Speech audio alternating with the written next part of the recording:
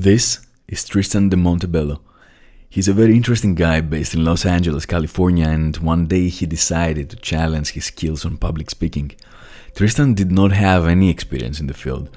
However, he decided to compete in Toastmasters World Championship, the most famous public speaking competition in the world. He managed to become public speaking expert within a few months, and eventually he made it into the top 10. How did he achieve all that? The answer is Scott Young, one of the most famous self-development bloggers out there, and a person that devoted his life in creating strategies on how to accelerate the process of learning. His most recent book, Ultralearning, is considered the autodidact's dream. It is a manual that offers concrete and practical advice on how to learn anything fast. It draws inspiration from Scott's own experience and also from significant figures across history that managed to transcend the norm and showcase unprecedented mastery in their field of choice. I love the idea of ultralearning because learning in itself is an activity absolutely elemental to our existence. Thus, taking learning to the next level isn't something trivial. Rather, it is something that can prove momentous in one's life.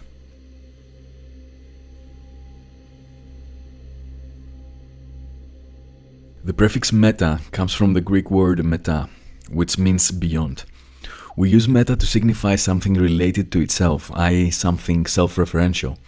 In our case, meta-learning means learning about learning or learning how to learn. So again, the idea of meta-learning is that if you're going to embark on a learning project, you should first spend a little bit of time learning how to do the learning project. That seems a little bit recursive, but it's also obvious because if you're going to learn a new language and you've never done this before, there's many ways to do it and many pitfalls. And so if you spend a couple hours doing research ahead of time, you're going to get a much more optimized path forward than if you just, this is the first book I saw, or this is the first resource I saw, or, this app seems to be popular, let's download it. Like that approach to learning things, which is what most people do.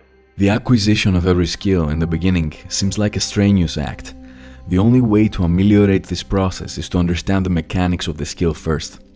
Learn how to learn is the basic motto behind ultralearning and the core idea that needs to be espoused before embarking on a learning journey. In Scott's words, meta-learning forms the map, showing you how to get to your destination without getting lost.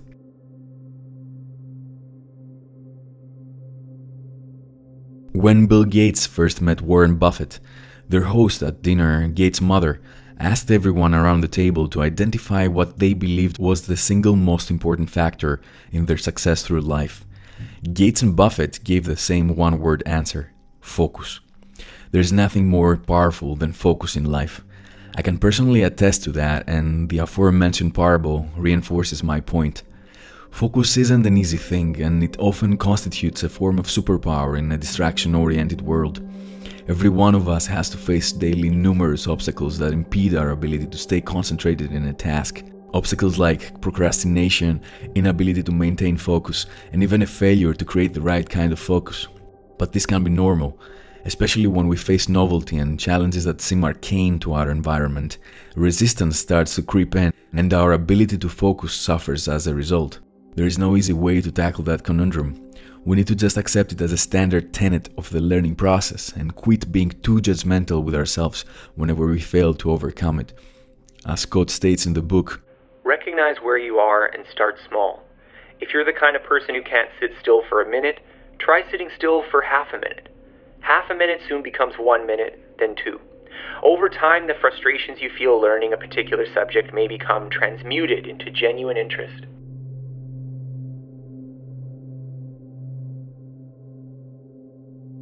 One of the major issues one has to face when dealing with a new skill is that of directness. Directness refers to the ability of the learner to approach the most crucial aspects of the skill head-on. Usually, instead of immersing ourselves in the skill itself, we try to find shortcuts or hacks that can make the skill easier to acquire. Scott explains that beautifully in the book. We want to speak a language but try to learn mostly by playing fun apps rather than conversing with actual people. We want to work on collaborative, professional programs, but mostly code scripts in isolation.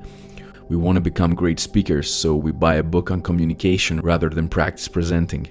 In all these cases, the problem is the same. Directly learning the thing we want feels too uncomfortable, boring, or frustrating, so we settle for some book, lecture, or app, hoping it will eventually make us better at the real thing. The best way to learn directly is to immerse in projects relevant to the field from the beginning. Despite the innate challenging nature of such an endeavor, the benefits are immense.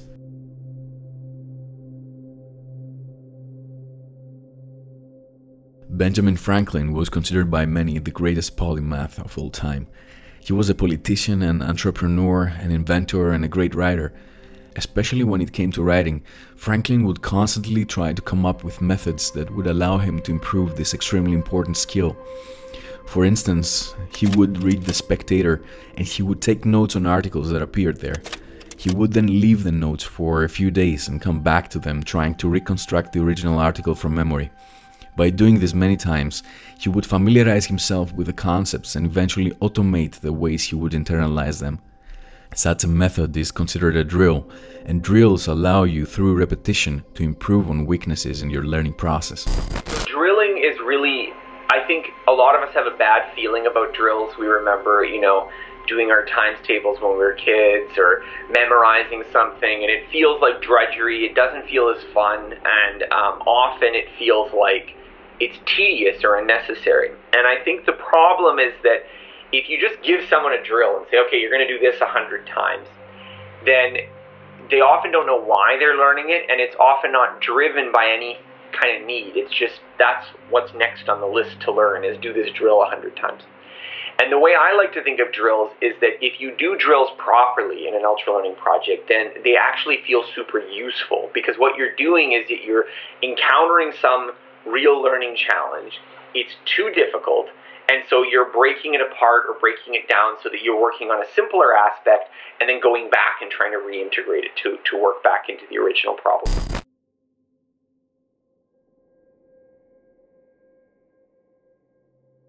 Let's say you're a student and you have to prepare for an exam. You have 3 different options apropos how to allocate your time. Passive review, go over your notes in the book. Create a concept map, write down the main concepts in a diagram and see how they're related to each other. And free recall, retrieve the knowledge from the book or remember what was in it. Passive review and concept mapping are inefficient. Free recall is the best way to go. Human beings can't know with confidence how well they've learned something. Instead, they need to constantly test their knowledge by evaluating how easy it is to remember it. The thing is that free recall is actually a lot more similar to what you actually have to do on tests, and it's a lot more similar to what you have to do in real life very often, is that it's not just merely, oh, I'm looking at this information, have I seen this before? Which is what the sort of self-check is when you're reviewing, but here's a question, what's the answer? Or can you activate this knowledge without having it in front of you? And that is a much more difficult task, and it's something that you actually have to actively practice.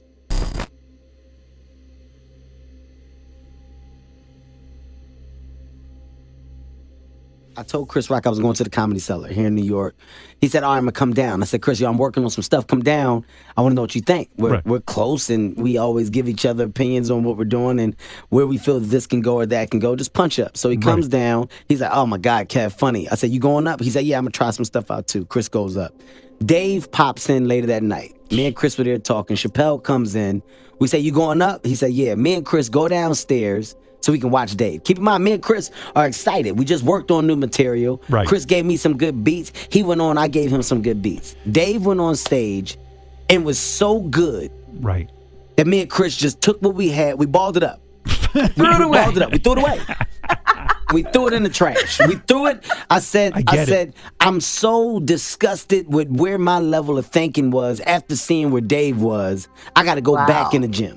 Comedy Cellar is a comedy club in New York. It is designed for a small crowd, and famous comedians go there to test new material. It is the best way for them to gather feedback and evaluate whether or not the new material is worth using in bigger shows. Feedback constitutes a great way to assess one's level of competence in any field.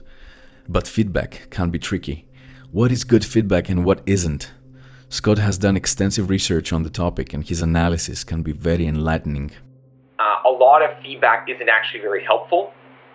And if the feedback distracts from your ability to do the task, or worse, it has a demotivating influence on your performance, then it can actually be bad. And so if I tell you, for instance, oh, you're so great at this, you're so smart when you're learning as a teacher, that actually has a negative effect. One of the things that they found was praise is not useful for students, because praise, if it doesn't have any information the student can use to improve, has a demotivating effect. Oh, I'm doing this really well, okay, I'm not going to work so hard now. And so I thought that was really interesting, because we often know that really harsh and critical feedback, you're such an idiot, no one wants to hear that. But also the opposite is also not great for feedback either. Feedback can oftentimes make us feel harsh and uncomfortable. Ego usually gets in the way, as well as the intentions and experience of the person offering feedback. Extracting the signal from the noise can be challenging, but it is a challenge we ought to embrace.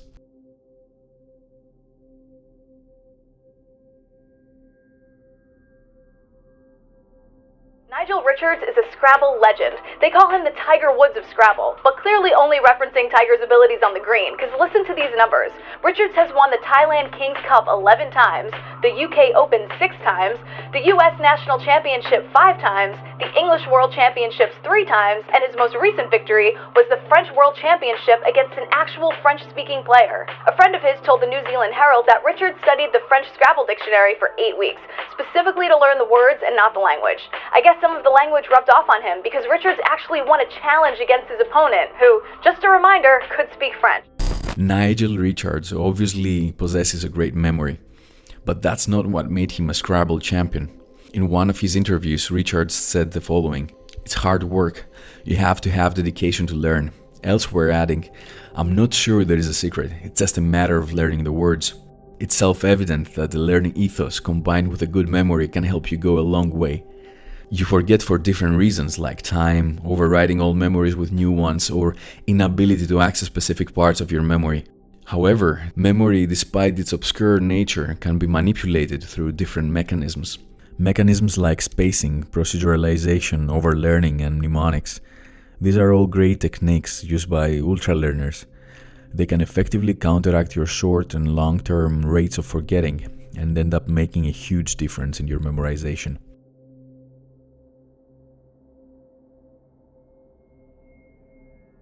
Richard Feynman was one of the most beautiful minds of the previous century.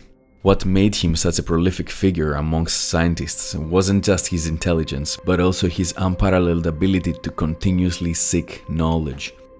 But if you realize all the time what's kind of wonderful, that as we expand our experience into wilder and wilder regions of experience, every once in a while we have these integrations in which everything is pulled together in a unification, which it turns out to be simpler than it looked before. The surface wasn't of interest to him. What mattered the most was how deep he could delve into a problem. Because if you go deep enough, anything can become interesting. And through depth, you develop intuition. Intuition occurs when we do things naturally, when there is no struggle entailed in our thinking process. When you do and feel things intuitively, you operate on a level beyond comprehension. It is a level where you know the outcome of something before you even deal with it. This is the secret behind most geniuses, and this is probably the first step into any form of mastery.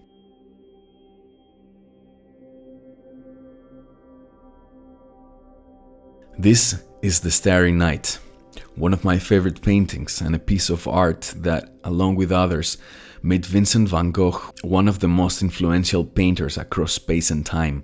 Van Gogh was a prodigy of his time. He started painting at the age of 26 with no previous experience in any form of art, and within 10 years he managed to ascend to the upper echelons of the art scene of his era. The sad thing, however, is that, like many great artists, Van Gogh was celebrated the most posthumously. During his life, he was considered weird and crazy by some.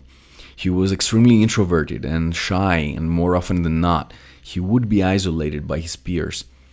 What kept him going was his unfaltering obsession with drawing. He would draw for days straight, changing sceneries and persistently trying to improve his style. Scott in his book raises a great point with regards to Van Gogh's evolution.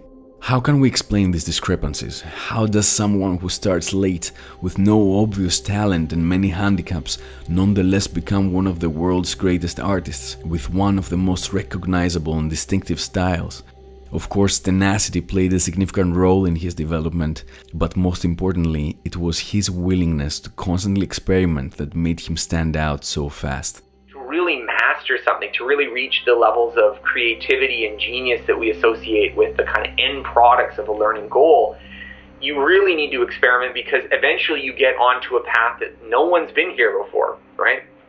When you are mastering a skill at that high level, you are doing something that no one's done before. So learning in that sense is not something you can just ask some expert what's the right way to learn this, because you are often approaching limits of things that, you know, no one has done it exactly that way before. And so you have to sort of develop that approach yourself.